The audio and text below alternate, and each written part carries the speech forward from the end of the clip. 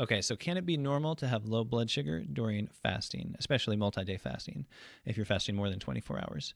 I'll share some personal experience about this. It's kind of a common question, but I'll share what my personal experience has been and kind of the medical perspective as well. I'm a PA, which is similar to a doctor, so I can kind of share a little bit about that and what the reasons are behind the blood sugar fluctuations and stuff.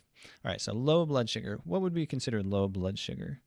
Well, on the scale that we use in the United States, the normal blood sugar they generally talk about is 70 to 100 if you're not eating.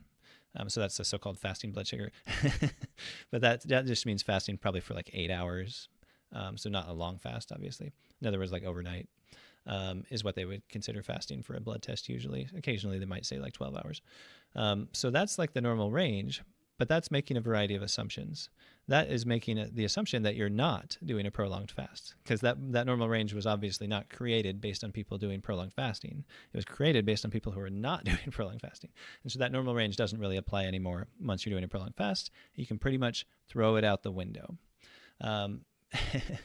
So if you're someone like me who doesn't have diabetes, so you don't tend to run high blood sugar, and then you do a prolonged fast, by the second or third day, your blood sugar will probably be below 70 at least part of the day.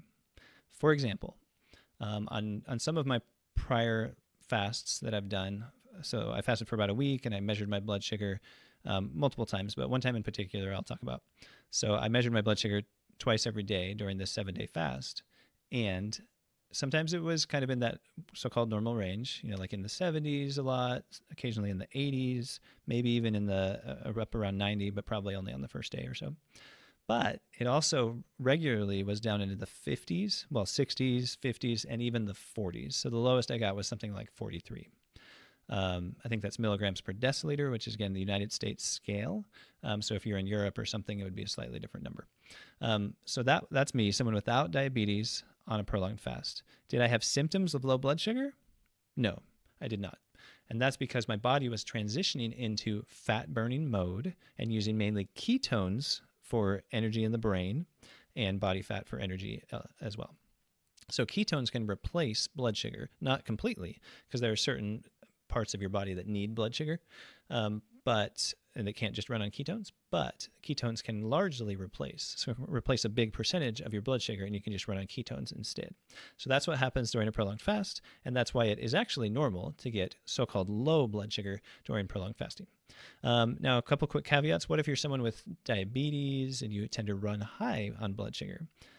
Well, then you're probably not going to drop this low. You're probably not going to drop into the 40s. If you tend to be at 200 on a normal day, then you might drop down a little lower than that, or it might fluctuate all over the place. There's a lot of unpredictability with people with diabetes because their body just doesn't regulate blood sugar very well.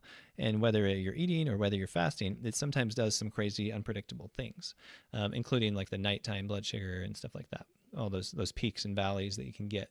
And then people who are on insulin, when they first start coming off insulin, which you would need to do for prolonged fasting, you need to reduce your dose or come off it completely. They'll often have some issues where the blood sugar is kind of fluctuating a lot and maybe getting lower than what is comfortable for them initially, just because their body is a little out of whack in terms of blood sugar regulation. So it's going to be a little different if you have diabetes, but in general, your blood sugar is going to trend lower and more towards the normal range, being below 100 when you're fasting. So if it's below 100, that's a good thing. But if you're worried that it's too low, what if it gets low and you're concerned? Well, just eat some training wheels. Training wheels are those little bits of food or types of food that don't really disrupt your fast. So you can just eat some chia seeds, you could have a few olives, you could have a little handful of nuts, and then continue your fast. Those are little things that can just kind of tide you over.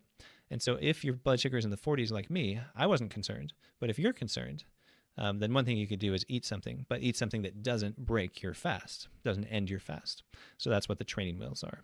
So there's a lot of different things that you can use as training wheels. I just mentioned a couple examples. So anything that's very low in sugar and carbs, and then you don't eat very much of it. That's basically what that's all about. Okay, so that answers the question, can it be normal to have low blood sugar, so-called low blood sugar during a prolonged fast? There you go. That's the answer. Speaking of extended fasting, I've got a video right here that talks about a bunch of health benefits you can get from extended fasting, and then a playlist here that has a bunch of beginner fasting tips to help you get a smooth start with intermittent fasting. Thanks for watching. I'll catch you next time.